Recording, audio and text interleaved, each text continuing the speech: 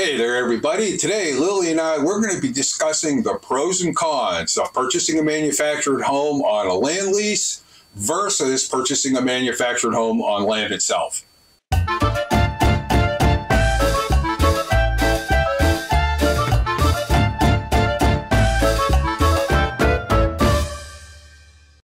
me get my coffee here. All right, you ready to go? Yeah, honey, but I am now that I am short woman. But why every time you show only my head? Maybe I get some books and put them under your butt. I need to, I need pillow. I need new chair. We're going to get you a child's high chair. How's that? Yeah. All right. It's different level. Can we start, please? Okay. All right. Okay. Hi everybody, it's Roy and Lily from 4-Star Homes. Hey everybody, how you all doing today?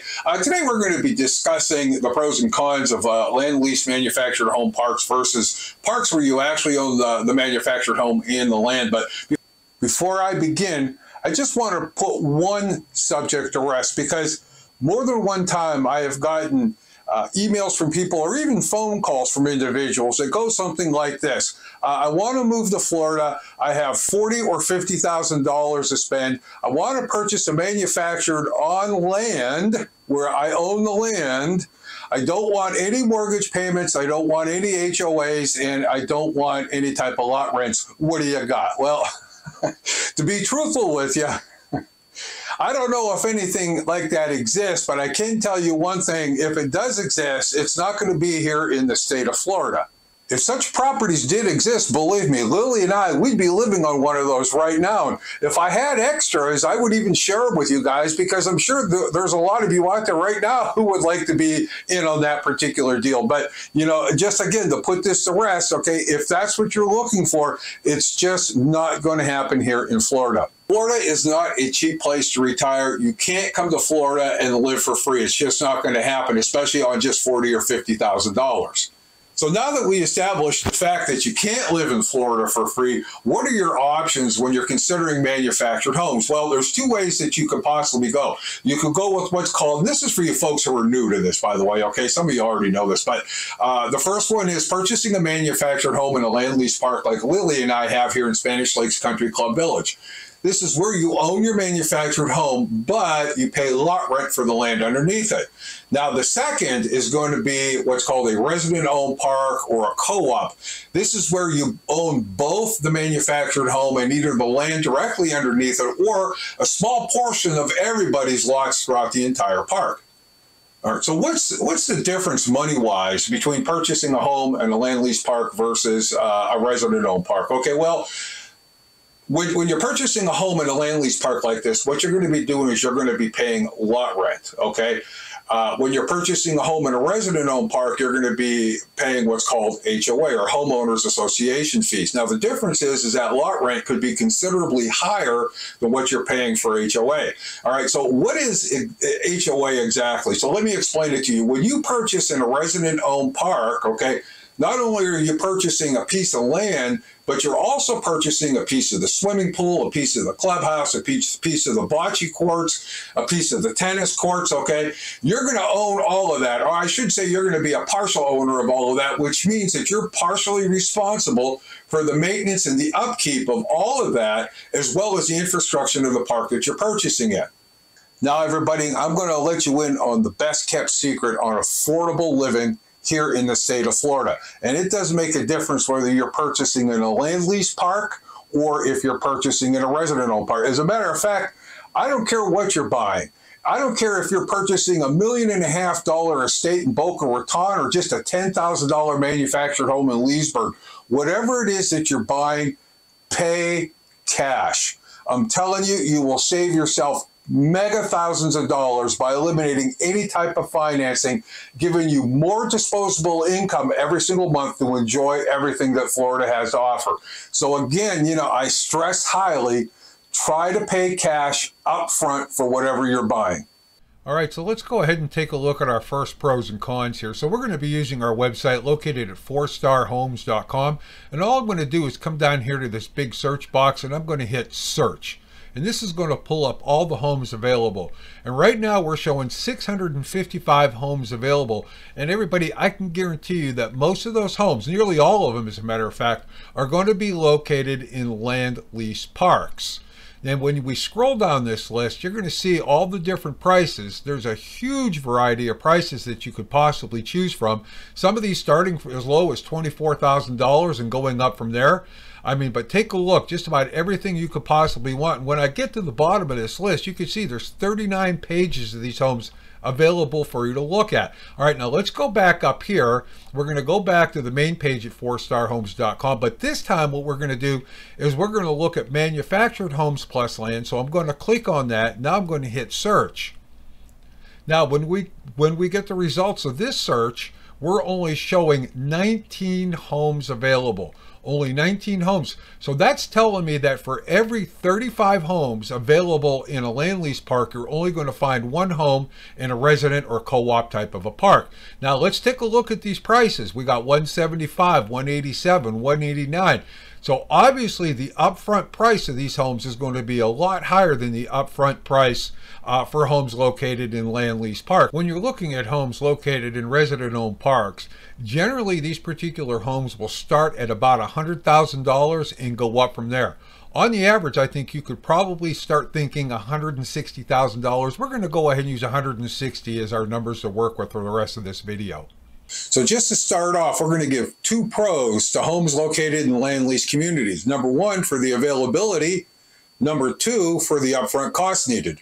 Now, if you're still interested in purchasing a home in a resident-owned community, don't be discouraged. Here's the whole thing.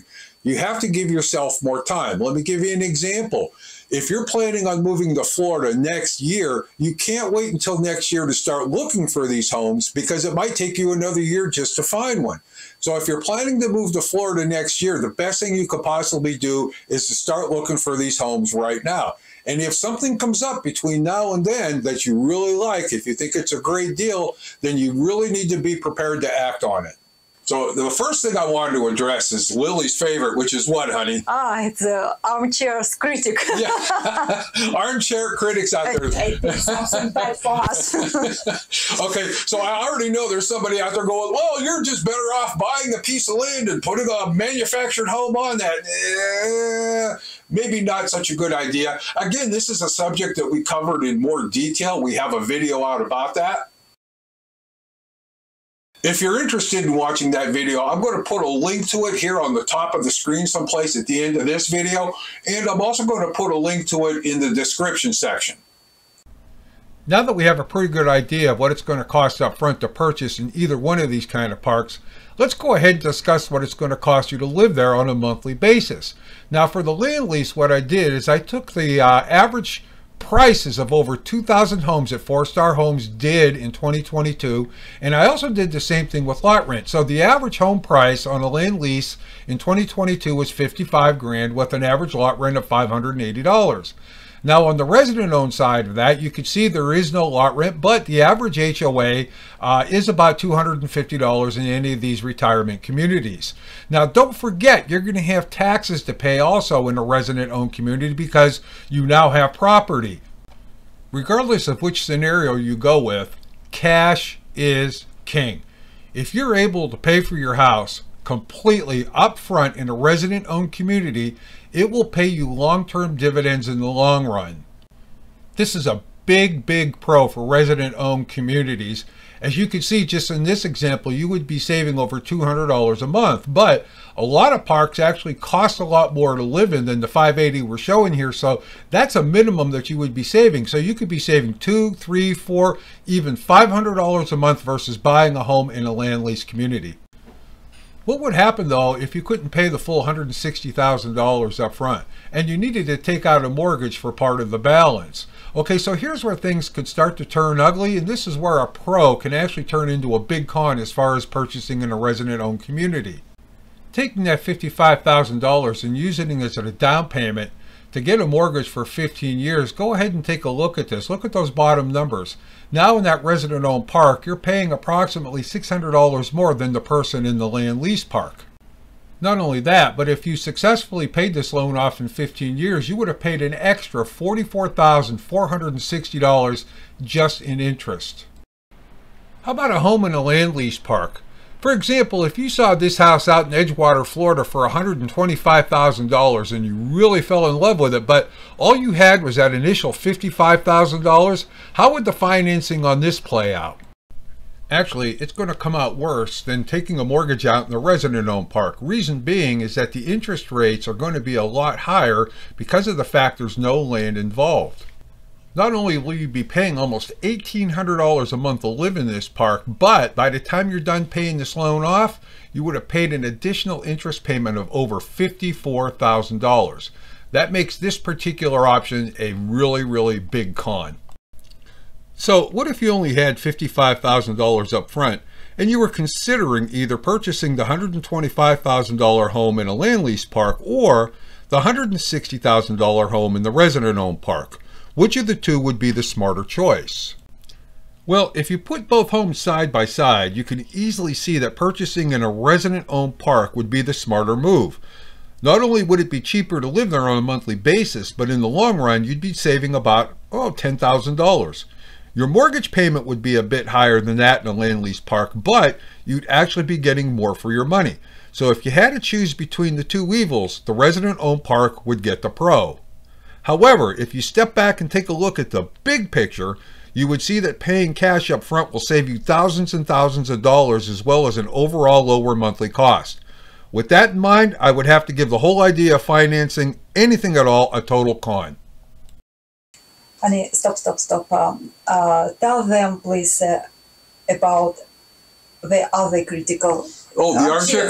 Oh, I know what you're talking about. That's the one sitting there going. Yeah, the one sitting there going right now, going. Oh, but they can raise the lot rents anytime that they want. Blah blah blah blah. You know. Yeah, yeah. I know that's what you were talking about. Okay, and that's absolutely right, everybody. So yeah, we're going to go ahead and we're going to put a con on the land lease parks only because of the fact that lot rents do increase. But, for anybody to sit there and think that lot rents are going to go down every year or stay the same every year, everybody, in the scheme of things, that's just nothing more than a pipe dream. But now, on the other hand, if you're in a resident-owned park, for you to assume that your HOA is going to go down or stay the same, or if your property taxes are going to go down or stay the same, or your home insurance is going to go down or stay the same, that too is also a pipe dream. So, I mean, it's just like everything else in the world, everything that we live with, everything is going up. Unfortunately, but that's just the way it is. Sorry, it isn't our fault. Don't ask us about it. Right. If you have any complaints, send them over to Lily. And I have next questions. Go ahead. Which way is the best? Well, I'll tell you what. I mean, everybody. Okay. Well, let's just start with purchasing a manufactured home. I don't think there is a perfect way to buy anything, okay, including manufactured homes. Everything's going to have pros and cons. It just depends on what's best for you as the buyer. But, I mean, that's going to hold true for just about anything. I'm talking manufactured homes, condominiums, townhouses, single-family homes. I mean, anything like that. And for another one of your armchair critics out there, by the way, who are going, oh, lot rent payments are equal to what mortgage payments are. Well, again, that is not entirely true. Once again, we do have a separate video showing this in more detail. If you're interested in watching us crunch the numbers on that, I'll go ahead and put a link to that particular video up here also, and also look for it in the description section. But it's interesting. What? I have more questions. Well, be careful. Yeah, and everybody, we do invite your questions. I mean, there's a lot more things that we could discuss, concerning this particular topic. But I just wanted to give you a general overview of the two types of manufactured home parks that you could actually live in. So you have to decide what's best for you. I mean, how much money do you have up front? What kind of a monthly income do you have? What are you looking to spend each month, to live here comfortably? So these are things that you have to decide. But, again, if Lily and if we could be of any more assistance to you, all right, maybe a lot less Lily and a little bit more me. Unless your Russian is very good, I think that's going to be all we're going to cover on this video. So unless you have something else you want to say, Nothing? No, Okay. no. I just think about our park. We have 1,200. 1,200 homes in this park, What right? about people who live here? Right, right. So, I mean, it's a good fit for the 1,200 of us that live here, but it may not be a good fit for you out there. Again, this is something you're going to have to decide. So, again, you know, those videos that we talked about earlier here, watch for them here on the top of the screen. Go ahead and click on them, watch them if you want to get more information, get a little bit more knowledge. But other than that, I'm done. I'm done too. Okay, everybody. We'll see you on our next video. Take care. Bye-bye. Bye-bye.